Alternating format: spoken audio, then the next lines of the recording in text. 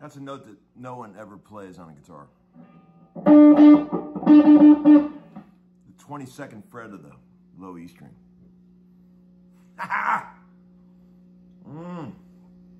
Morning, friends. Hope everybody's good out there. I just want to do, show you a little something here. I don't know if you can see it, but I've got this super old tube Echoplex sitting there. It's a real early one, like real early. Small box, gray tube version. It's like serial number 203. You know, these were made in Willoughby, Ohio, which is originally designed by Mike Battle, I think. You know who came from Willoughby, Ohio? Well, Willowick, actually, the neighboring suburb. The Starship Trooper came from there. Graduated of Eastlake North High School in 1987. But yeah, burst into the Plex, into my little Gretsch, my favorite amp ever made, my little Gretsch combo with the Hillbilly 12 conversion. Now check it out. I'm gonna show you something, okay? You know, there's all these pedals being made and things, you know, people trying to emulate this tape echo, you know, preamp thing, right? This one's pretty bizarre because it actually has like a volume control for because it's such an early model. So this is really not a fair comparison because most of them don't have this, but you know, I'm not saying it's better than plugging straight into the amp, even if you don't use the effect, but I'm just saying it's different. So dig this. I'm gonna play a little bit, okay?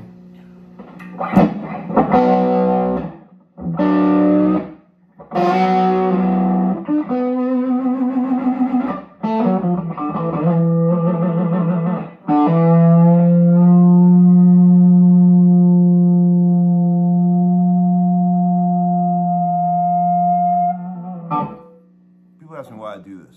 I'll tell you in a minute. Okay, now, that's through the plex.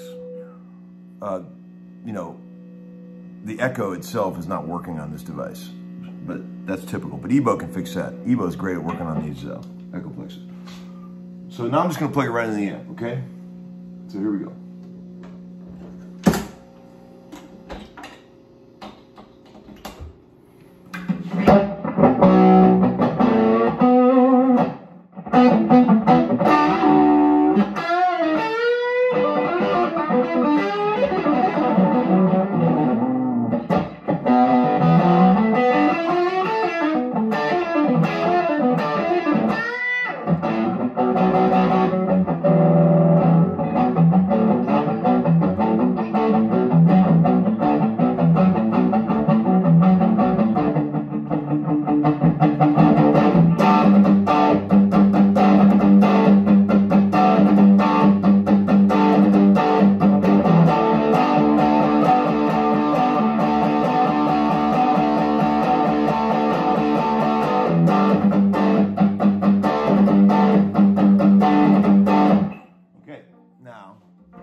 Same riff, back through the plex.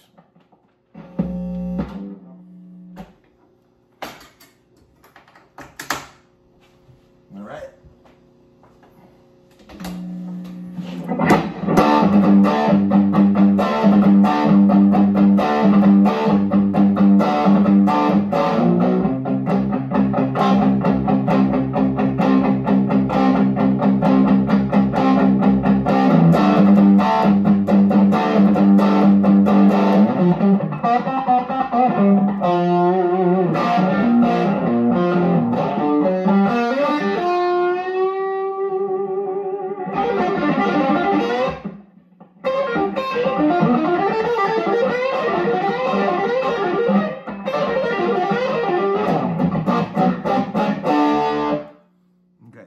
What do you notice about that?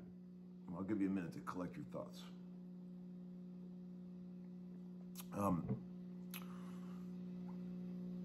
I don't know, like without the plex, you got a lot more high end, right? That's what I noticed for sure. But the sound, it's just not as interesting. It's more one-dimensional. There's something more like rubbery and sort of fun about going through the Plex preamp, right? And you can, on this particular model, you can goose that. I can make it fucking loud as hell. Run you out of the room with the preamp, but I'm trying to set it sort of at unity gain. You know, it's a good box, man. You know, especially when the echo works. But dude, listen how noisy it is. One of my favorite things about old echo plexes is the way they smell when they're burning. Somebody should make a pedal that does that. A smell-emitting pedal that puts off that same like old toy train transformer smell as this thing does. Now we'd be onto something. Man, that's a killer idea. I always thought there should be scented candles for guitar freaks, you know. We talked about this in some old episodes, you know, like one would be like burning Fender amp in the back seat of the car on the way home candle. Or like, you know, inside of an unmolded, unmoldy smelling 1959 ES-335 case. That kind of thing. Scented candles for guitar freaks. So, all right, what else can we talk about? Oh, when I was hanging around with John Shanks out in LA, like, he was telling me some funny stories about hanging out with Jimmy Page, right? And we're all, of course, we're huge Jimmy Page fans, and Jimmy apparently said to John, according to John, I wasn't there, of course, but he said that he never plays his guitar above 8, right? These are probably, deep thoughts, because that's the old British way, right? They use their guitar volume to sort of, control things, That's why people were so concerned about going from guitar to guitar, because some guitars sound amazing when you turn the volume down to 8, 7, 6, and some don't. And, you can goof with the caps and all that stuff on the inside, but some guitars just naturally have a really cool thing when you turn them down a little bit. You plug into an old Marshall, turn the guitar all the way up, and of course it's going to give you that big blaring thing, but then when you back it down to 8, it's amazing. Still has clarity and top end, but you can play a bit softer and more dynamically, right? And one of the key factors that people always fail to remember is that when you're playing through a fuzz pedal, the guitar volume is just crucial. I remember that video I made a while back.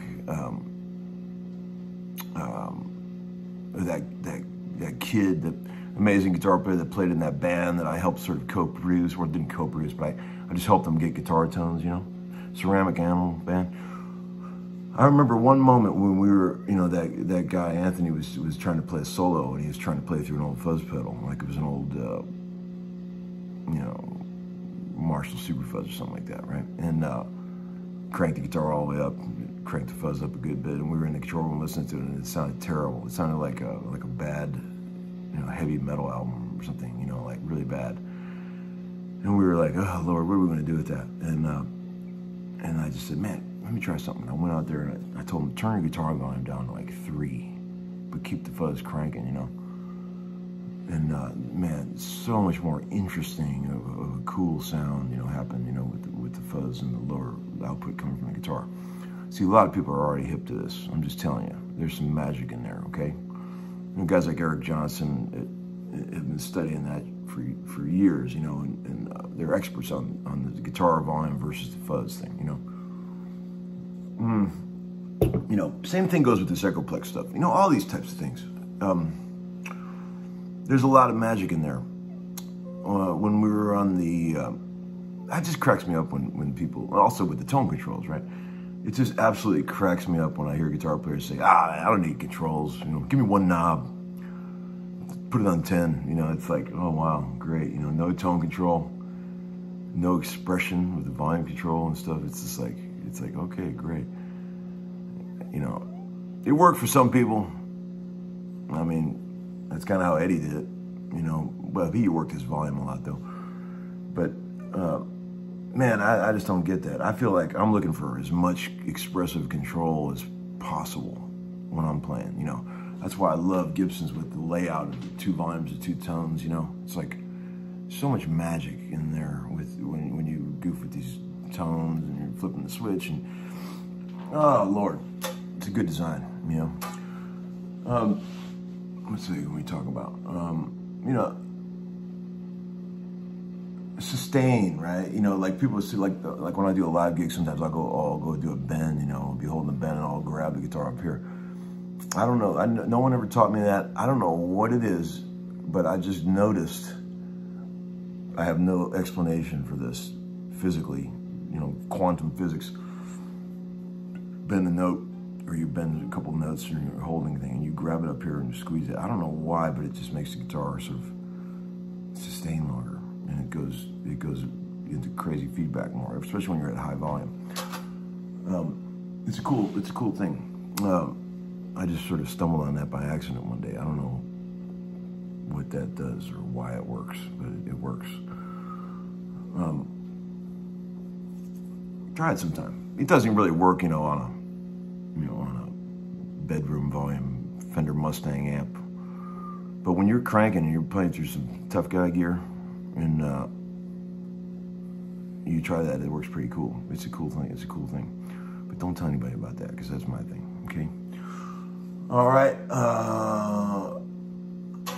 I remember, you know, that what I was just playing there. You know, I was using this Herco. You know, I was goofing around with these sort of serrated, teethy sort of, you know, Joe Walsh things. You know, it's a cool sound. You know, it adds a lot of dimension to like distortion. You know what I mean? I feel. What can I show you for a lick? Let's see. Oh Lord, what are you guys doing today? I'm just kind of chilling today. We got to go back on the road. And then the 20th, we're going back out. But I'm super excited. I get to see my son's talent show. My 9-year-old is, he's got this little 3-piece band together for a talent show at school, and they're gonna crush it. They've been rehearsing, and he's playing guitar, and my friend Danny's son is playing drums, and a guy named Graham's playing piano, and man, they got some cool little thing worked up. It's gonna be amazing. I get to see it, praise God. I was afraid I was gonna miss it because we travel that day, but it's an early gig. I'm gonna get to see it. I'm very excited, man. And yesterday, you know, not to be that proud dad that just gloats about his son, but man, I can't tell you how cool Marshall is getting on guitar, man. He's just really, and everything, he's playing every instrument. But yesterday, I gave him an old telly, plugged him into an old Plexi, and I said, here, man, this is what people like about tellies, and I showed him how to get down by the bridge and twang those low notes, you know. I showed him all that. First time, I remember specifically, I'll never forget the first time I ever felt that feeling. Twanging low notes on a telly. It's, oh Lord, once you feel that one time, you're in, man, right? He was loving it. What a cool thing. Guitar's cool. All right, guys, have a great day. Uncle Larry, over and out.